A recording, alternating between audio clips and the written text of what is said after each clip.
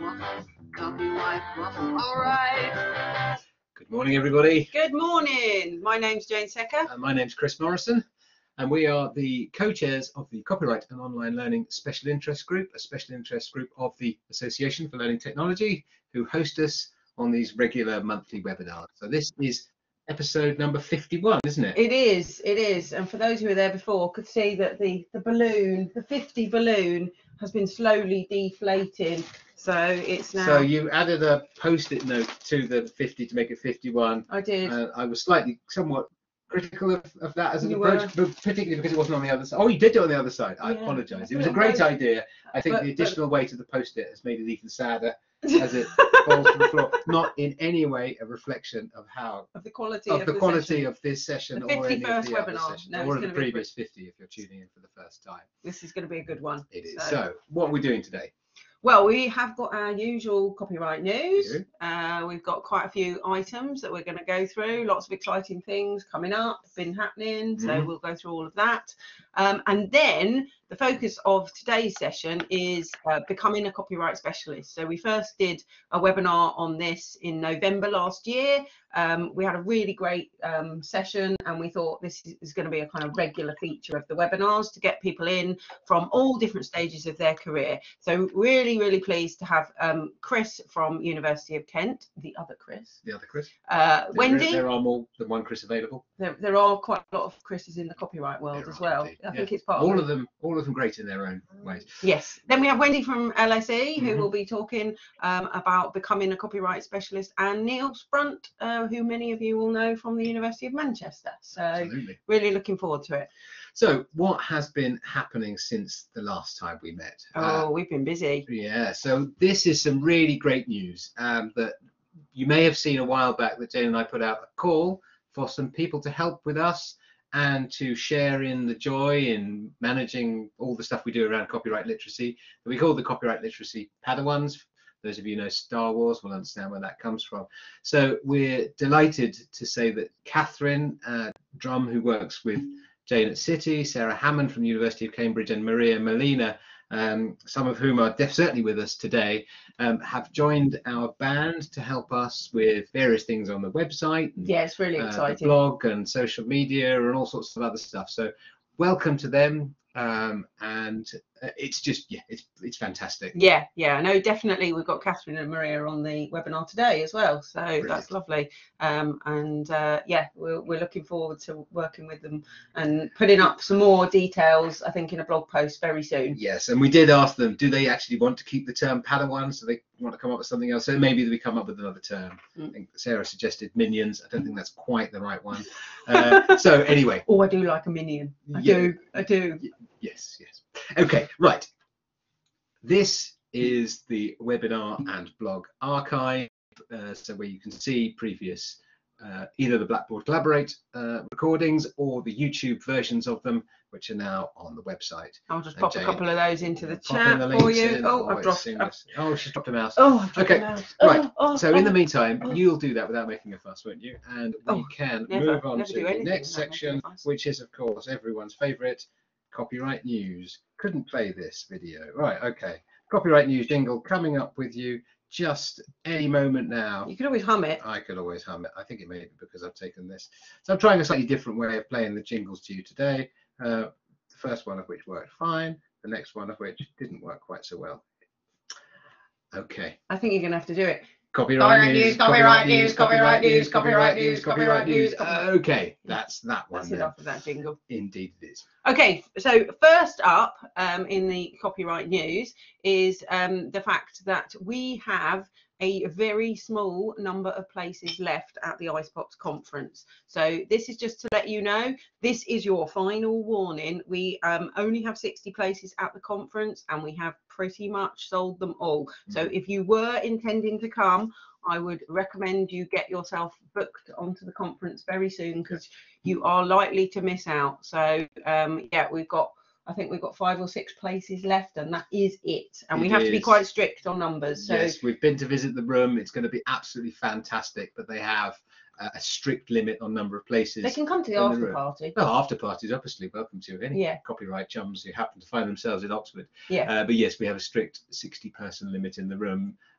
So yeah, and the program is developing as well. We hope to get that up next week, actually. We do, yeah, some really great. We've got a really quiet week next week, haven't we? We're not really doing anything at all. We've got like just a bit of sitting around, I think. And as ever, we've got loads of incredibly crashing deadlines where we're trying to do massively over-ambitious things. But hey, would we want it any other way? No. So what are we doing next week, Chris? We are going to Leicester for the Playful Learning Conference. Indeed, yes. So this has been a long time coming. I think the conference bookings have closed, so this is just really to let you know what we're up to, and we'll probably be on Twitter. We may well be sharing some stuff fairly soon after the conference as well, because we've been kind of getting we've discovered that trying to be really playful is really stressful when you're going to a conference with lots of other people who are really playful. So I'm sure it'll be fantastic. Yeah, we're looking forward to it. We are looking forward to it. Our next item is just to let people know that the ALT conference, the bookings are open for the ALT conference, which is the week of IcePop. So IcePops is the last day of ALT, and it's at ALT is at University of Manchester. So for those of you who've had quite enough of copyright, or who have basically missed out on IcePops, you could go to the ALT conference. So it's the Association for Learning Technology. It's actually the first conference I ever went to, you know. I won't tell you what year it was, but maybe we could have a competition to guess. Maybe. Yeah. Just to say that on the CoOLSIG conference, there are also online participation options as well. So they've done a clever thing that allows you, even if you can't. Would anyone like to guess what year it was I first went? Would you like to guess? I think it was 2001. Okay, right. We'll maybe reveal that at the end. Okay. We'll see what people think in the chat. If you've got any advances on 2001, or if you think I'm even older and you want to go back to the 90s. What have we got next, Chris? Right, what's next? Yes. Copyright Waffle. I'm wearing the t-shirt, Copyright Waffle t-shirt today. Many of you will know it is our podcast series. Yes, we're extremely excited about the podcast that we did with Mark Lewison, I think undisputed leading #1 Beatles expert, who spoke to us about the Beatles and copyright. In this most recent episode, is the second in two-part conversation. He talks to us about his archive, about libraries, about what's going to happen to his archive, and the way copyright affects the way he does his research. Absolutely, yeah. So this is just brilliant. And one thing that came up in the tour of Mark's archive was the collection, or part of the collection he has, of John Cura's telesnaps.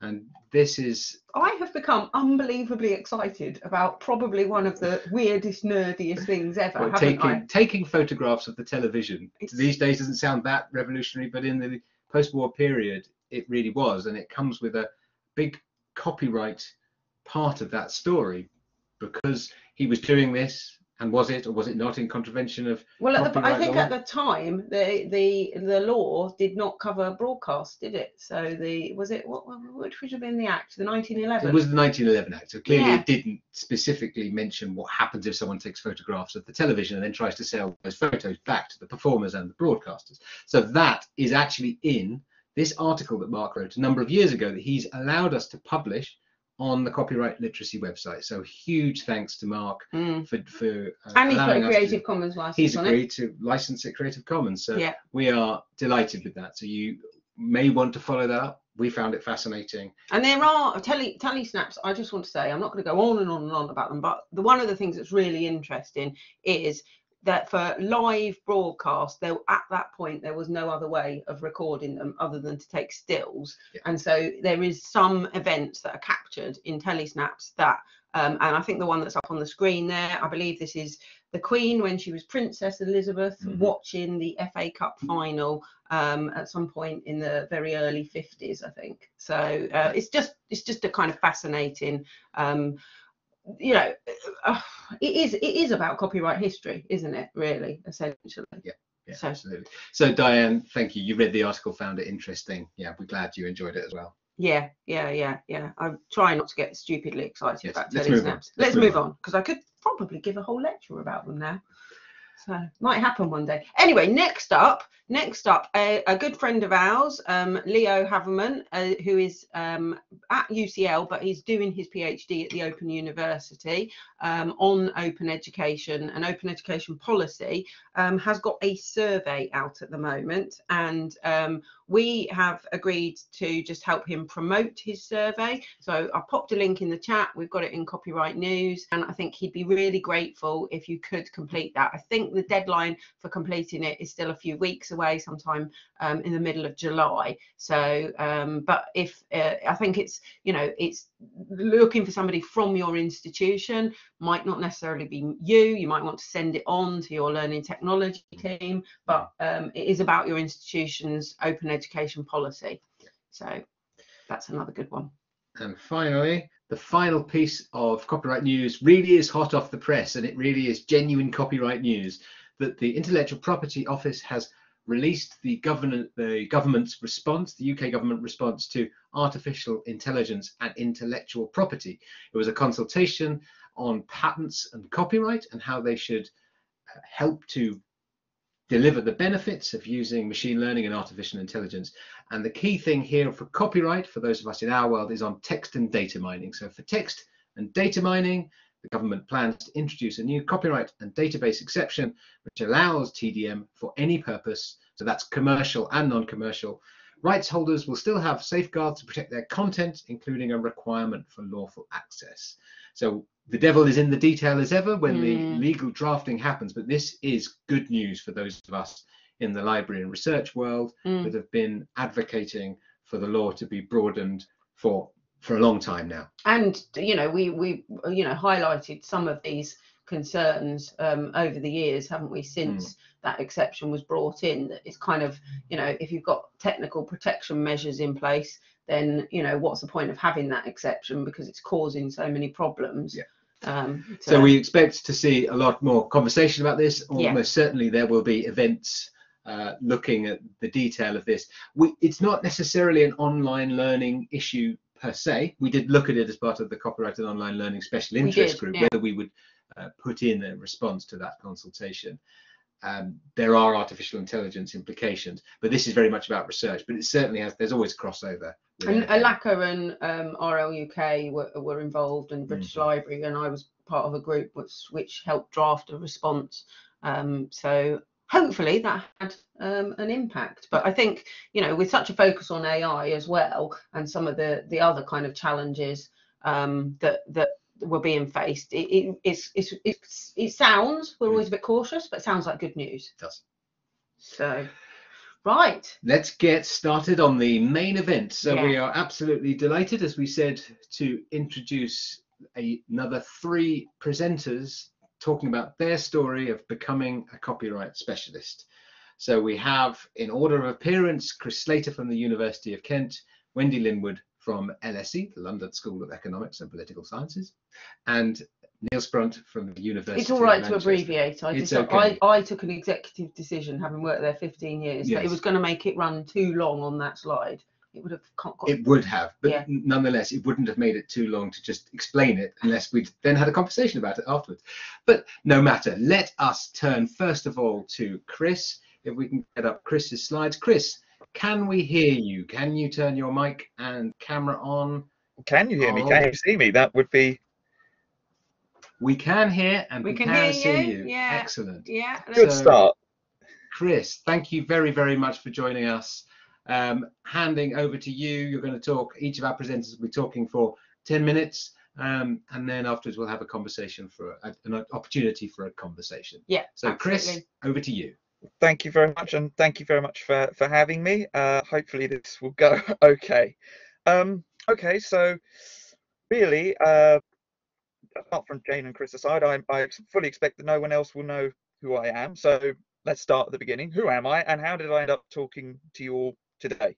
And those are 2 questions that I did end up asking myself as I was making my presentation, in fact. So as as mentioned, I am Chris, and I am the Copyright Licensing Policy and Risk Coordinator at the University of Kent. And it's a very good job that we're not made to wear name badges because the title's so long. Of course, out of all the things that we do, I'm here to talk, or all the things that I do, I'm here to talk to you about copyright.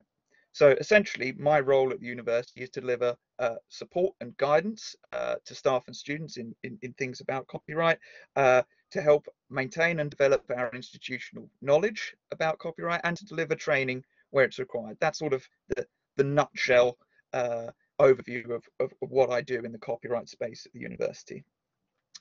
But how did I actually end up here today delivering a talk to you as someone starting their journey as a copyright specialist? Just change the page. So I've rather sort of tongue-in-cheek named this bit from books to drugs and back to books again. It makes me sound a bit like an off-the-rails rock star. But so my background is as a historian. I studied for 3 years at Kent as an undergraduate, and I graduated in 2015, and then straight on to do a master's in medieval and early modern history. And the picture here actually is from one of my own trips to the National Archives. It's a 13th century papal bull from Gregory the Ninth, if I'm remembering correctly. It was a long time ago now, but eventually I stopped trying to delay the inevitable, and I left the university properly in September 2016, and I did the logical thing for a history graduate, and I went to work for a pharmaceutical company. I did various things there. I tried my hand in the warehouse. I did a stint as an accountant and had to play around with business development. And all told, I ended up spending about 5 years at that company. And I didn't really enjoy my time, there. So in October 2021, I applied for a job as a licensing and policy administrator at the University of Kent. And spoiler alert, I got the gig. You'll notice, though, that within that title, there's no mention of copyright. And I'll come back to that in just a second. But the main point that I'm trying to emphasize is that I clearly have absolutely no background in copyright at all. Ooh, there we go. So the journey begins, or does it? I started at Kent in November of 2021. And as I said, copyright wasn't really sort of a part of the role that I was going to be doing initially. It was certainly not going to be a significant part of my role. At least maybe I would have been expected to dabble, but you know, it wasn't there as a formal sort of part of my job description. All of that changed very quickly, though, as I found myself joining the university midway through a major departmental restructure. So, a couple of weeks into the job, I was told that starting in February this year, February 2022, I was going to be the university's copyright coordinator. I was on my way.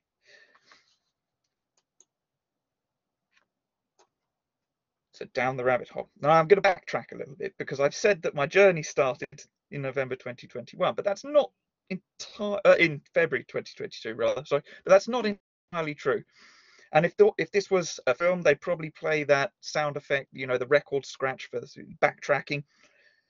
I mean, as I said, I was going to formally take on the role of copyright coordinator in February 2022, but my exposure to the copyright space had actually begun probably around the time that I actually started in the role. And as is perhaps inevitable when you're working literally 2 foot away from Chris Morrison.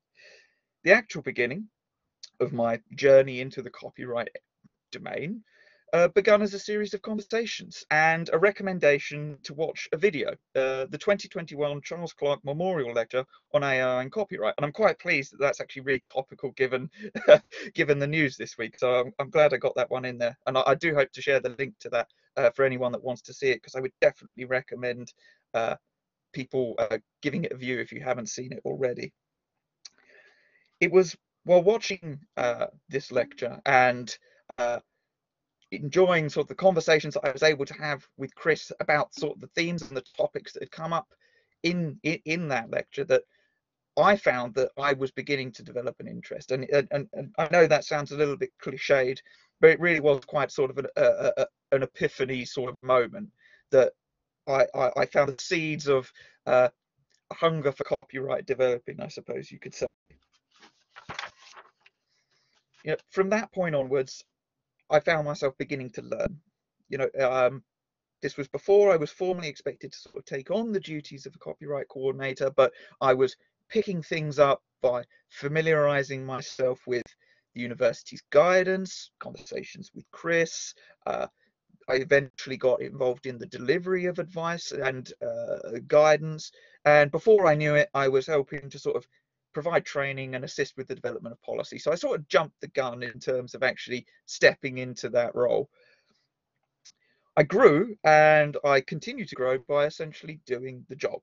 So that's effectively, in a nutshell, how I actually ended up as a copyright coordinator. Now, you know, I do the role largely autonomously. I'm still learning, still developing, but the core sorts of functions that I mentioned earlier about the delivering of support and guidance, helping to develop policy, deliver training. Those are all the sorts of things that I do in my sort of business as usual, day-to-day role as a copyright coordinator, amongst the many other things that I also do on top of that. So I have some food for thought or tips for people like me.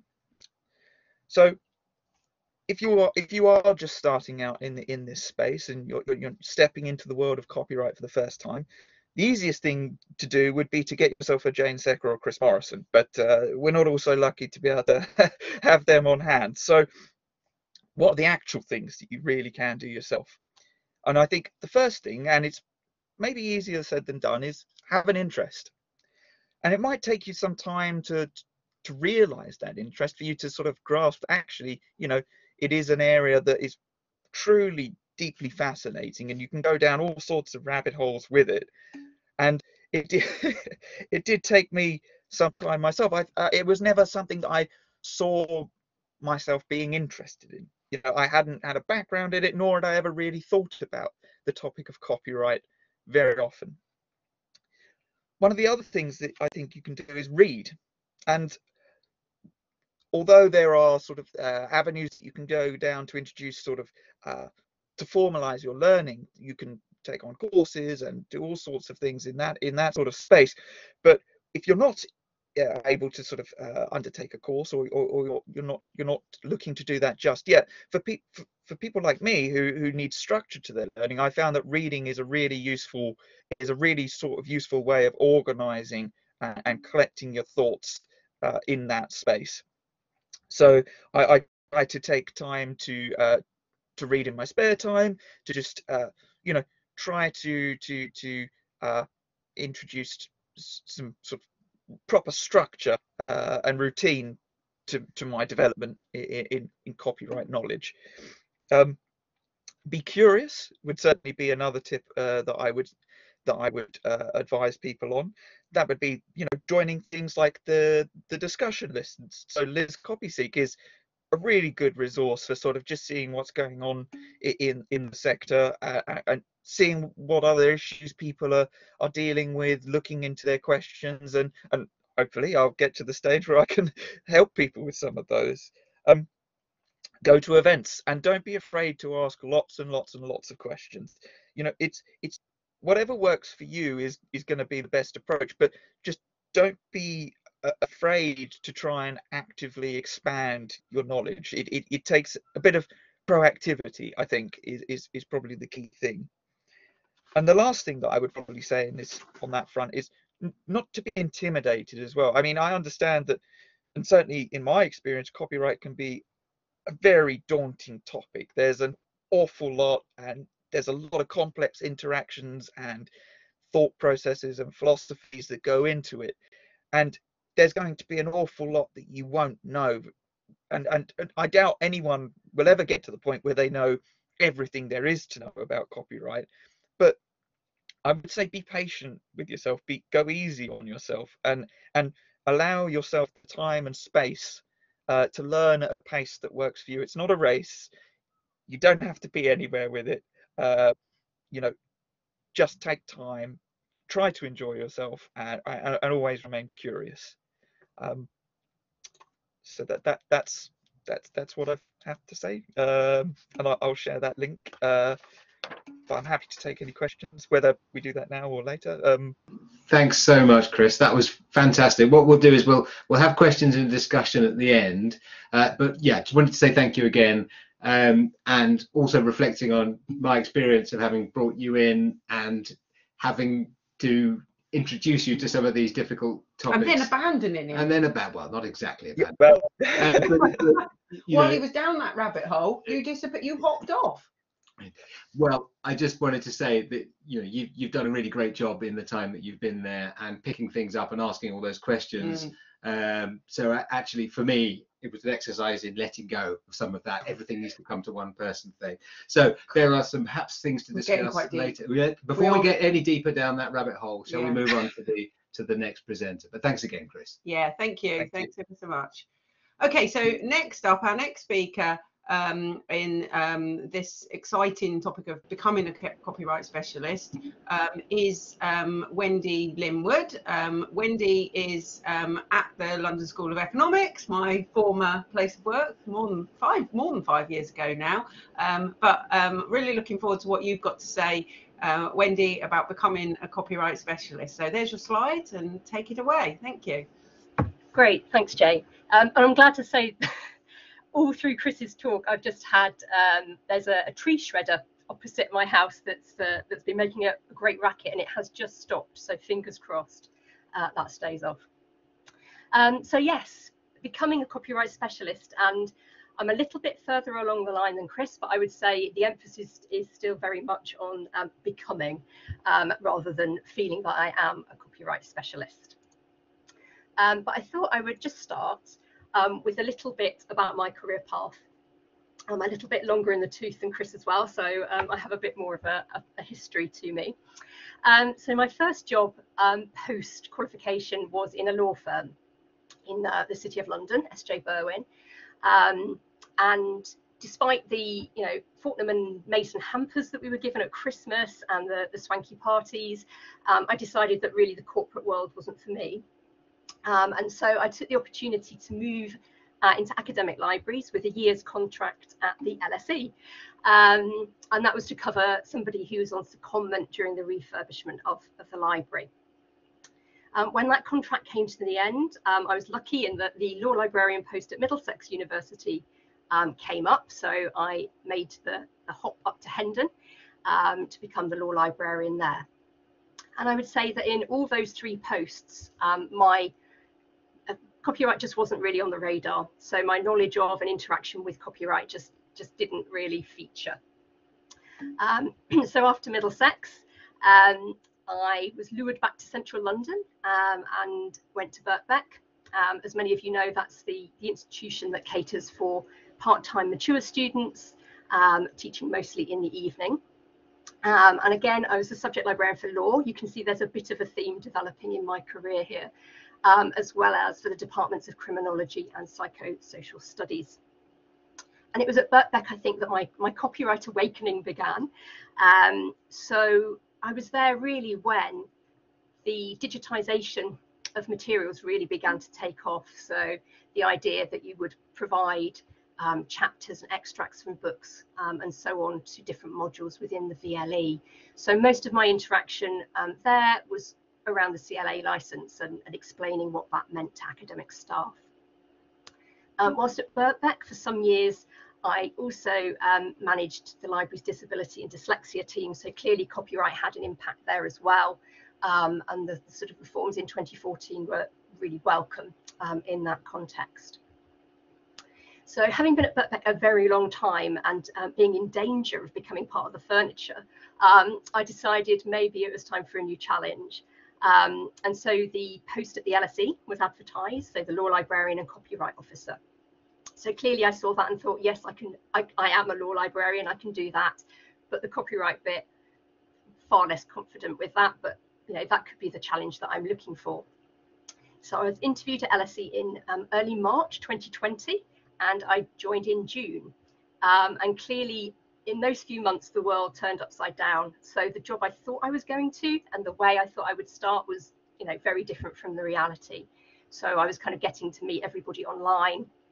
I didn't set foot on campus for quite some time. So that was really challenging. I think the other thing I found challenging was the fact that there hadn't really been anyone with a copyright brief for around 3 years, I think, before I started. And of course, who had that brief before me? None other than Jane Secker. So that was also quite daunting to come in knowing that I didn't know that much about copyright, and that Jane, obviously does. So yeah, that was another thing to kind of contend with amongst it all. So clearly I had to try and get up to speed, and we all have to try and keep up to date, and the kind of methods I use for both are quite similar. So clearly I realised that my knowledge in this area needed a boost, and pretty much the first thing I did was sign up to LIS CoPySeek, which was a very wise decision, and that has been a real source of inspiration and so on. I read, so Chris was mentioning about reading. I think in the early flush of enthusiasm, I did actually read the Copyright and E-Learning book cover to cover, but I also plugged into other books. I'm a law librarian, we have Oxford Law Trove, so just looking at the copyright parts within intellectual property textbooks and so on as well, I found helpful. I found key sites and bookmarked them. So things obviously like the IPO, copyright user, government websites and so on. And I still go back and refer to those. I'm a fan of the email newsletter. So I signed up to receive emails on anything that looked vaguely relevant. So things, I have Creative Commons newsletters coming through, things from Europeana, Create. So yeah, so that's another way that I try and stay up to date. Now, I'm a bit of a lurker on Twitter, so there's a theme here. I lurk on LIS CoPySeek by and large, and I lurk on Twitter, but I have followed a number of accounts. So again, organisations, but also individuals such as Charles Oppenheim and Naomi Korn. IPCat I find really useful as well, so that's another way of kind of keeping up to speed. And then everything else, anything I come across, whether it's blog posts, articles, policy documents, they all go into my Mendeley folder, which could do with a bit of curating. But I know that if I've seen it, then the likelihood is I can come back to it through Mendeley. And of course, the webinars have been a real boon, both in terms of expanding my knowledge about copyright, but also about keeping up to date. So those have been extremely useful. So who asks for copyright advice and what do they ask? I'm sure this is very similar in everyone's institution. So really, it's a real mix. I'm not going to read through the slide, but it's a mix of staff within the library. So from different teams in the library, because copyright impacts on so much. Academic staff, certainly when I first joined, because of the pandemic, I think concerns around what could and couldn't be done with media, so streaming video and so on, was a sort of often asked question. LSE students are very ambitious, so from master's students upwards, really, they talk about publishing their dissertations and theses. So we talk not just about their use of third-party copyright, but also being aware of their rights and what they might be giving away if they assign copyright to a publisher. And other than that, just various questions, often around the use of images, actually, from around the school. So both about the correct use of Creative Commons images, Flickr. We've had some brushes with problems with licenses that are licensed under earlier versions. And then external users, because we have these great national collections and a really excellent archive. We do get quite a lot of reuse requests from that as well. Quite often we don't own the copyright and we have to explain that, but we do get a fair amount of interest because of that as well. Okay, so in the past 2 years, what has surprised me about copyright? I think, firstly, its reach. I don't think I fully appreciated before how it underpins so much of what the library does and also what the institution does.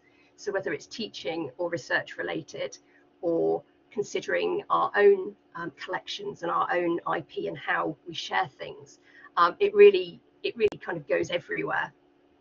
So that's the first thing that I've learned about it. The second thing was actually the amount of time I've spent working with other teams within the library and beyond.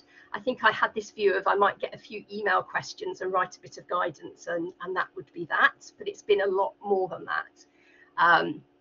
There's a lot of expertise actually in the library already, within archives, within research support, and so on.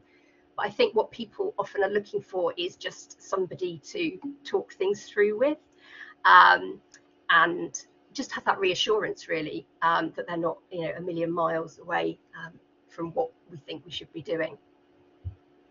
And the last thing probably will not come as a surprise to anybody here, but actually it's nowhere near as dull as its reputation suggests.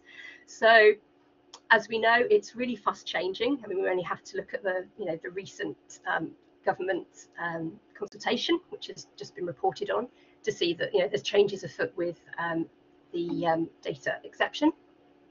But also, I think it's very kind of the fact that it's hard to pin down also makes it interesting. So every inquiry really is an opportunity to learning. I think that was in the chat earlier on.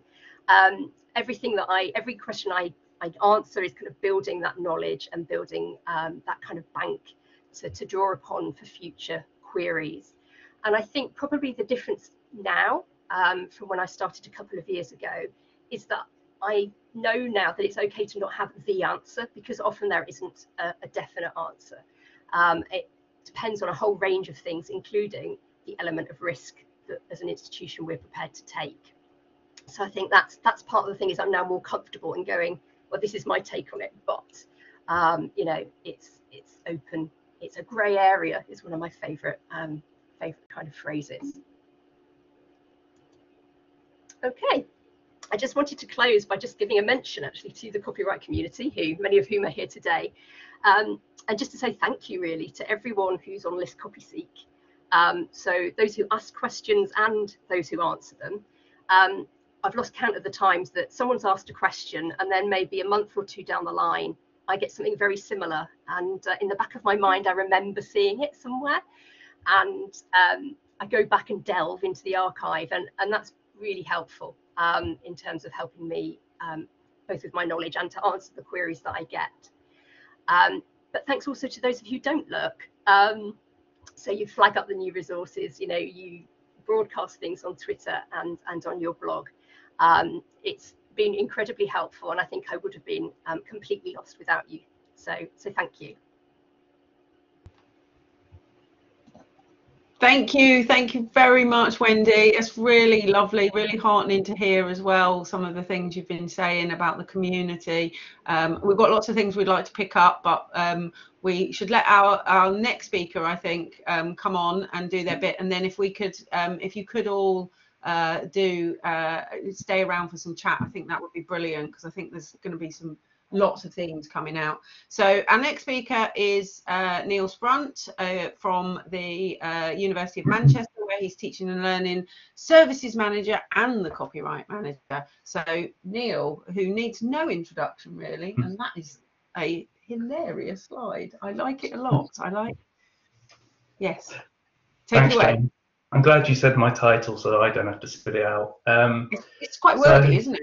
It is quite wordy. So this presentation is actually quite timely, because it's nearly 10 years to the day where I started my copyright journey, and boy, has it been a journey. I had hair when it first started. So my role has developed quite a lot over those 10 years, but it's only been in the last year that I've actually had copyright in my job description, let alone my actual job title. And it only makes up 0.2 of my overall role. So my role is basically, I'm mainly the contact for everything to do with copyright at the University of Manchester now, to sum it up. But how did it all start? Well, it all began when I missed a meeting. So to give you a bit of context, the University of Manchester was audited by the CLA back in 2011. This was following some quite sort of dubious activities and practices by a number of academic staff at the university, including posting and uploading entire books onto Blackboard and to personal blogs and things like that. Anyway, we were audited. We had our wrists slapped by the CLA, and they told us that basically we needed to work harder as an institution in making our students and staff more aware of the copyright responsibilities that they had. At the same time as this was going on, there was a library restructure taking place, and the teaching and learning students team was being formed as part of that as we moved away from subject teams to a more functional model. So the university decided that the library should be the place where copyright awareness and a copyright service existed. The library decided that the teaching and learning students team is where it should sit. And I was on holiday in Sicily and missed our first team meeting where all our roles were given out. And I imagine, although no one's told me this, but copyright was probably last out of the bag and no one wanted to do it. And I was given the honour. And in a strange way, it's probably the best thing that could have happened for the university copyright-wise, having that CLA audit. And it was certainly the best thing that could have happened to me, although I did not appreciate it at the time. So I set about trying to get my head around everything to do with copyright. I had no knowledge of copyright at all at the beginning. So there was a lot to learn. So I attended lots of training sessions. Again, people have mentioned Naomi Korn and Charles Oppenheim. And further down the line, I also attended sessions that Jane and Chris delivered too. I read a lot. I tapped into Liz CoPySeek again, which was amazingly useful, as everyone knows, as a knowledge base more than anything else. But then I had to go, being in the teaching and learning team, and actually do some sort of copyright presentations. And this was quite early on in my tenure. And my first one was to a group of life sciences academic staff. And I was kind of tagged on to the end of a presentation about lecture capture. So they were all in a bad place from the very start. And then they had to listen to me at the end of that presentation, sort of politely explaining copyright law to them without fully really understanding it all myself. And they were a bit upset. So one of the lines I remember was, do you expect me to just delete all the 47 YouTube videos I have on Blackboard then? Which I didn't really have an answer for. He was like, kind of, you know, don't shoot the messenger, mate. It's not my fault. But that experience did have quite a sort of profound effect on me in terms of how I approached copyright guidance from that event onwards. And it became very clear to me that you had to talk about copyright in a way that made it seem like it wasn't a barrier, that it wasn't an obstacle. And we all know this now as sort of copyright literacy and making people have an understanding of the issues around copyright that affect them, but don't make it all about what you can't do. Try and find solutions, talk about things like risk management, try and make it understandable.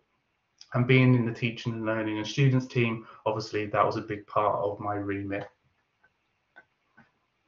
So I set about trying to create a lot of online content to help with this.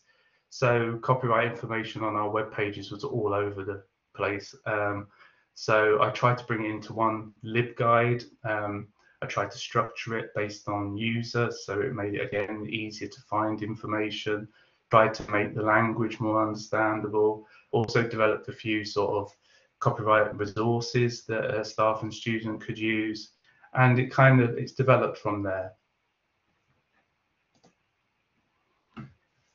To be able to do all this, though, I needed a very solid support structure. So there was myself in the copyright guidance service, but we also had a copyright operations group within the university, which sort of was overarching, developed copyright policy, etc., etc. And that was made up of legal affairs, media services, e-learning teams, teaching and learning offices, all sorts of different people from across the university.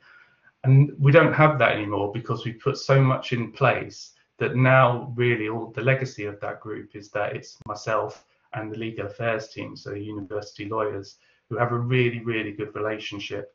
and we also work with the commercialisation wing of IP at the university, which is known as the Innovation Factory. And I also built up lots of good relationships with other teams in the library, so reading list teams, special collections, and research services, scholarly comms, and that was also really useful. And outside of the library and the university, there's also all the groups that I've been involved with in terms of the sector. So I started off in the SCONL group, which is no more, but that also got me involved in other groups such as obviously CNAC with Jane, Chris and Kate, etc. And I'm also co-chair for the Academic Libraries North Community of Practice group and a member of the Copyright and Online Learning Special Interests Group 2. And I've learned so much from being on these groups. And what I have learned, I've been able to take away and actually apply in my day-to-day job as well, which has been incredibly valuable. So overall, what have I learned? Well, I've learned that you shouldn't miss your first team meeting. That's one thing. But I think, to reiterate what Wendy and Chris have said, attending lots of conferences, trying to absorb information, reading, going to different training sessions, but realizing at the same time that even though you're absorbing a lot of information, you can't remember it all. Building relationships has been really important for me, especially within my own institution. So I think I've communicated well with the people that I work with. I've also built these relationships across the university, which, you know, University of Manchester is a big institution, so communication channels don't always work particularly well, but I think we now have something in place which does work in terms of copyright. Tapping into communities of practice is just a given. We wouldn't be on this webinar now if we didn't think that was a good thing. Asking questions, I mean, this has been brought up already, so again, it's a broader community of practice with Liz CoPySeek, but learning from experience as well. So when I encountered that lynch mob from life sciences, I still took a lot from that, even though it wasn't the nicest of experiences at the time. And just mentioning imposter syndrome, it's been spoke about already, but copyright is quite a daunting topic. But I think as a community, we should appreciate that we know a lot more than we probably think we do. And we are experts in this field. And even if we don't remember or we can't think about everything, we have a really strong sort of network behind us. So that's really good. Okay, that's me done. Thank you. Oh, wow. Thank you, Neil. That's really good to hear. It was isn't fantastic. It? Really? And a great, you know, once again, 3 talks I think that really complement each other really well. Just to say, Neil, for the record, the work that you did at Manchester was, you know, one that I followed when I was building things up at Kent as well. You were clearly taking a lead in that. Something I saw when I did my dissertation and talking to people throughout the sector. It is those institutions that manage to bolt together those collaborations within the organization and actually get something really meaningful happening that allows you to have that culture change that then avoids those kind of situations where you've got people and it's quite antagonistic. I think everybody, we're seeing comments there, we know we've been in those situations, and some of it is the situation that you create around trying to resolve that by changing the sort of the culture, but some of it is, like you say, it's learning, isn't it? You kind of have to go through that to know how to handle those situations. We've got loads of nice comments coming up as well, so really, yeah, really great, all of you.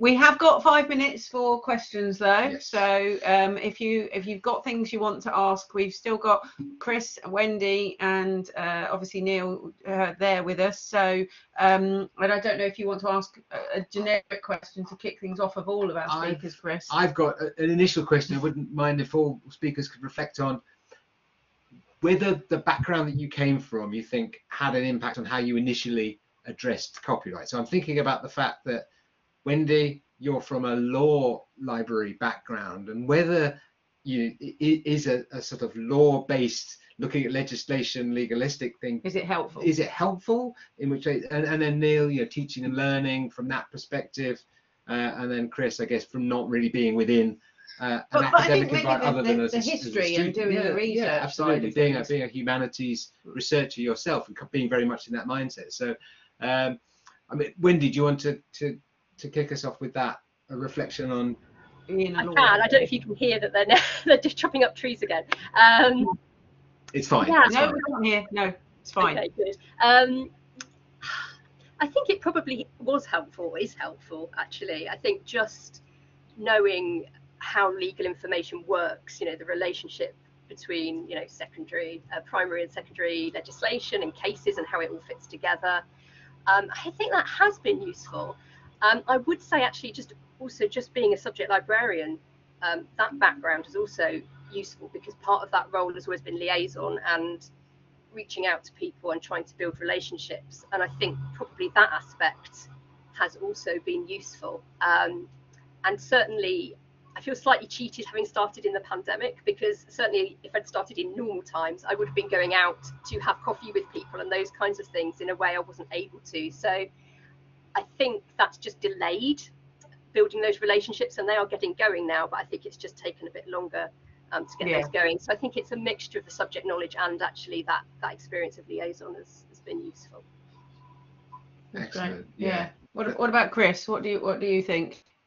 Yeah, no, definitely. I mean, it's kind of, for me, it was kind of like a mixture of things going on, because as a historian, certainly as a student, I was a bit blasé towards things like copyright. It just didn't enter the equation. I mean, particularly in the area that I was sort of occupying, it was sort of like, oh, I'm quoting from a text. That's fine. That's what we do. I'm going to archives and looking at things published by people who have been dead for hundreds of years. No issues there. It didn't really factor into my working process. But on the flip side of that, now that I am sort of engaged with that space, I think I mentioned to Chris when he was still at Kent that cerebrally, I actually find that there's like quite a lot of similarity in terms of the method of thinking and the way that you look at the issues in copyright that you would as a historian. I mean, it's because there are those grey areas. It's not necessarily a case of right and wrong, black and white. You can give concrete and firm answers. You have to build a case and make it compelling and convince and influence other people of the advice and the benefit of the guidance that you're giving them, rather than saying, oh, it's X or Y. And I find that quite similar to sort of what you would do as a historian. It's compelling a viewpoint, and I think that's very what copyright advice is about too. Yeah. No, I think as a history graduate myself, I think I agree with you. It is always, the kind of challenging grey area doesn't seem to be a problem when you're a historian, because you're like, yeah, but that's what we're always doing, weighing stuff up and trying to kind of work it out on the balance of, our best judgment. Should we go to Neil? Yeah, absolutely. Yeah. So Neil, what do you think from your perspective and the other things you do as teaching learning librarian? Yeah. Well, I think I alluded to it in the presentation, but it's taking that sort of teaching and learning ethos into my copyright work, which wasn't the hardest part, to be honest with you, because I mean, the information that I had to deal with when I first started the job, looking at different web pages that were scattered all over the library website and the university website, it was all really detailed, and there was lots of language in it used that was totally, no one would be able to understand it.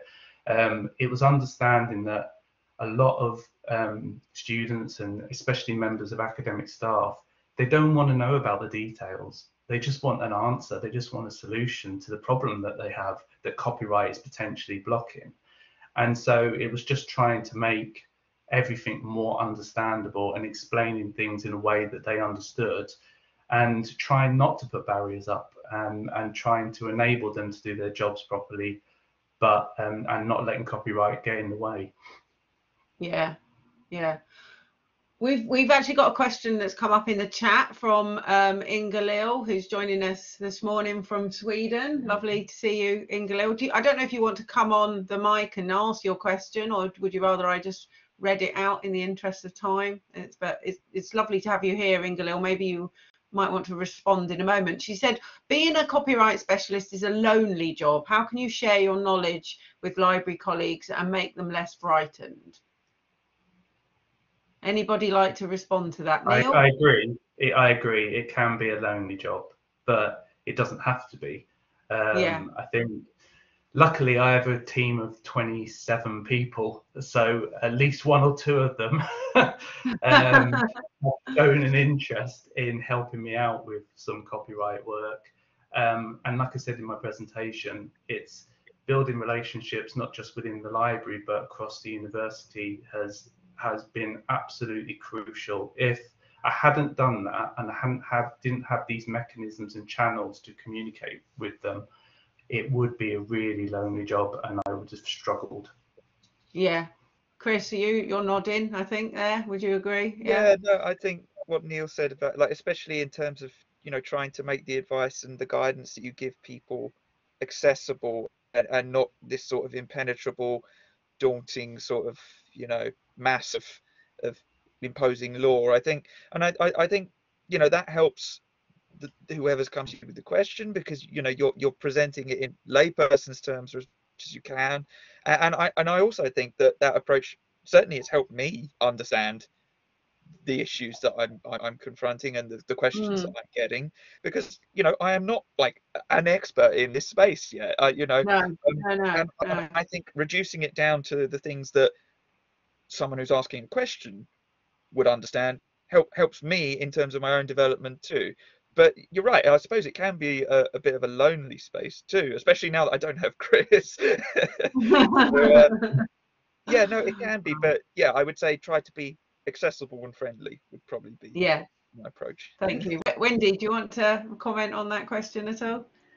Yeah, no, this is actually something I've said in one-to-ones, that sometimes I felt quite isolated, actually. And again, that I think particularly with being online and so on.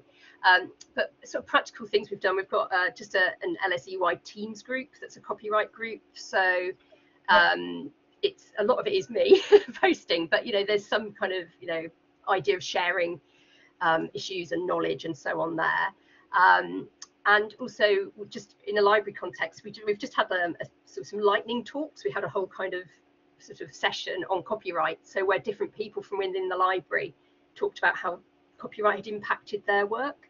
And I think that sharing of kind of experience actually made everyone realise, A, how pervasive copyright is, but also helped people speaking about it to feel that they knew, at least in their area, more about copyright than they realised. So I mean, I certainly found that you've got to seek out those people that actually do really, you know, want to talk about copyright. And I had a little community of practice when I was at LSE and found that people did start coming out of the woodwork to want to talk about it.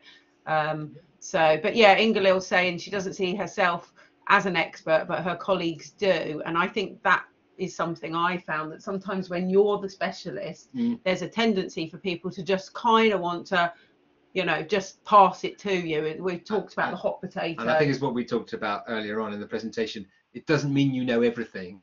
And as you were saying, Wendy, it doesn't mean that it's your take on it. And I think that's something that Jane and I feel as well. You know, as much as people say, well, you know everything. Well, we don't know everything. It's always, you need other people's input into it. So I think it's great that we've had so many examples of how you've all managed to do that in your own way, and bringing that in to make it a collective thing. Absolutely. Thank you, everybody. Thank you. Really enjoyed that. It was a brilliant, yet again, 3 excellent presentations. So thank you again. I'm sure we're getting lovely comments from everyone there.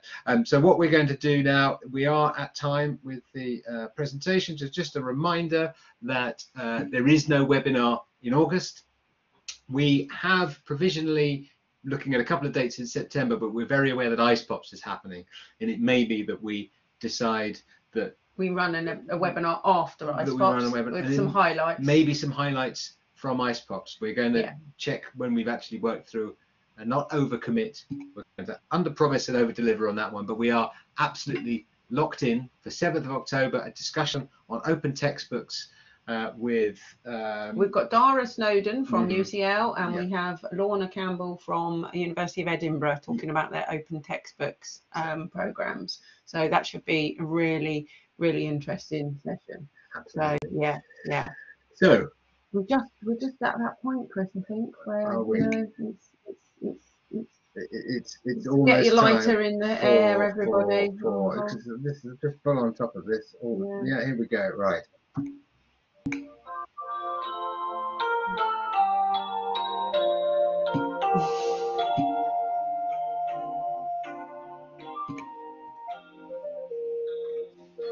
So our webinar comes to its end, and we know you have to go. You only set aside an hour for this, but there's one more gift we'd like to bestow. One last thing, only one last thing. It's now midday, lunchtime's on its way by. One last thing,